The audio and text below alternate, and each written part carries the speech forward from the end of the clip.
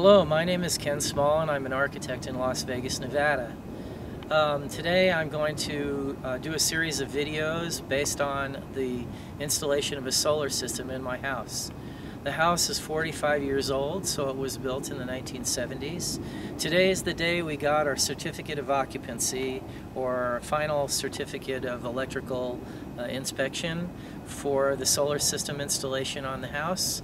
It's December 28th, 2016. The process that it took to get here has been about 6 months long, and it's been a few ups and downs, but generally it went smoothly, and particularly during the construction process it went very smoothly, but that's because we did a lot of groundwork and advance work to make sure that everything came out okay.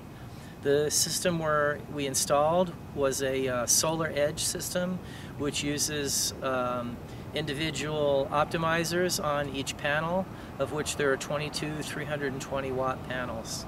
So the design of the system is something we'll go into more detail later, but I just wanted to show you the completed end project at the beginning so that you could see where we were going. There are a few little things lacking in what's up there now, and one of them is we're going to remove the satellite dish that's casting a shadow on it, and then there's a little bit of drywall patching that still has to be taped and floated, but overall the whole project is done, and we're now getting electricity from it. So it's been a pretty good experience, and I recommend the system. Your situation will probably be different than mine, but I looked at a lot of videos on YouTube to see what other people were doing, and I didn't find anything like this, so we decided to make a video. If you like these, please click like and like us on YouTube. Go to our website, SSA Architecture, and give that a like also from your Facebook page, or come to SSA Architecture on my Facebook page and take a look at the information and the videos that we have there. Thanks a lot, and I hope you enjoy this series. So this is the installed Solar Edge inverter panel and sub panel that we're working off of here, and I'll just tell you a little bit about it. The one main reason why I picked the Solar Edge system is because the individual optimizers allow you to not lose a lot of power when one of your panels is under a shadow. And we do have a tree in the front yard that casts a shadow, although it's narrow. It goes across the panels throughout the day as it's a palm tree. It also would allow me to put panels on the east and the west of the house and combine those with the panels that are facing southwest. So the house itself only had one roof area that was relatively ideally oriented for solar energy, and that roof panel is the one directly above the garage. It was just big enough for 22 panels, and so we decided to go for a peak shaving system, which means it's not designed to fulfill all our electric needs. It's just to take off the greatest amount of electricity cost per unit. If you don't understand how electricity is sold, it's basically the opposite of how they sell bottles of water. So say bottles of water are 50 cents or 3 for $1. The way electricity works is they sell you the first one for 50 cents, the second one for $1, and the third one for $2. So that's because their cost of generating the highest utilization, the highest amount of energy use for the public is the most cost. So if you buy another unit, you're going to be paying quite a bit more. Obviously, bottles of water and energy are just an analogy, but it gives you an idea that if you can save that last bottle of water that costs $2, your return on investment is going to be much better than when you're down trying to save the last little bit of electricity to get off-grid. That's where it's least cost-effective, unless your electric utility is charging a huge premium for being a solar user. Here we're using NV Energy, and they do have an impact fee basically to discourage you from using solar energy.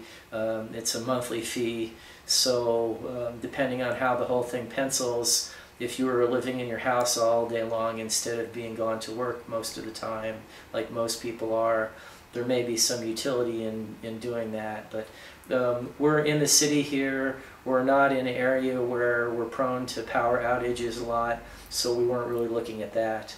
The house is 4,200 square feet, and most of it was built in the 70s. So there's been a series of additions, with the most recent one just 2 years ago, but our electric bills are very high.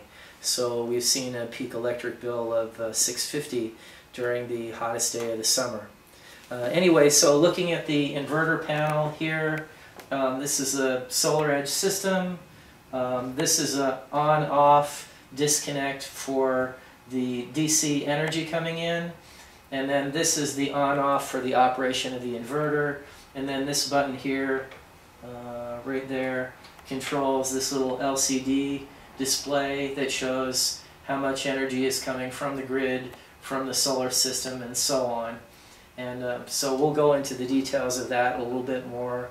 But this is a pretty user-friendly system because it's connected through a Cat6 wire here to our home network and out to the internet, and then you can monitor what the system is doing panel by panel from the SolarEdge website.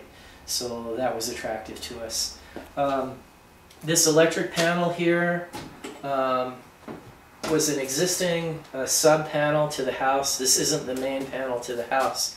The main panel to the house is on the outside of the house, on the opposite side of this wall. And this panel was installed when we bought our electric vehicle because the main panel was full of breakers.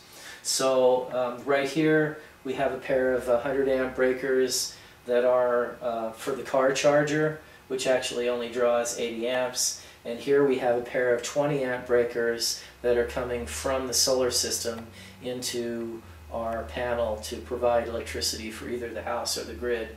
And then these others are just general use breakers that were taken off the main panel when the sub panel was installed. So master bedroom, kitchen, so on. The main panel is a 200 amp panel, and this one is a 100 amp panel. And then this thing down here is a lightning arrestor, and then we just have a conduit that runs from one to the other. Inside here is a rather simple connecting system for interconnecting all the wires coming from here and going into there. I'll go into that a little bit more later on also.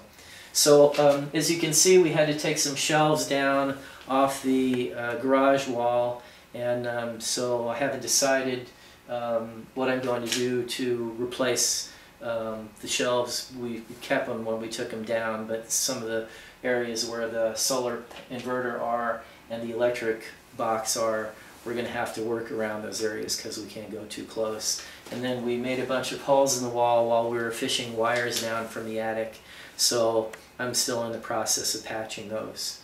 The system should run between 5 and 6K altogether. We have a 4 and 12 roof pitch, and we're not ideally oriented towards the sun. We're slightly west of south, and so we'll just have to see what kind of energy we get out of the system. Also, the palm tree that's shading the system sometimes during the day will take away a little bit of the efficiency.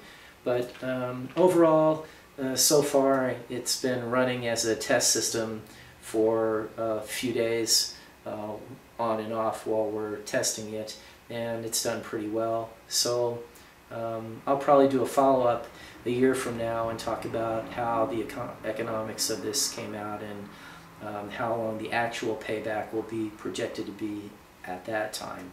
As of right now, we think it's going to pay back in about 5 years, and therefore within 10 years, if electricity doesn't go up, which seems unlikely, we'll have double our money back.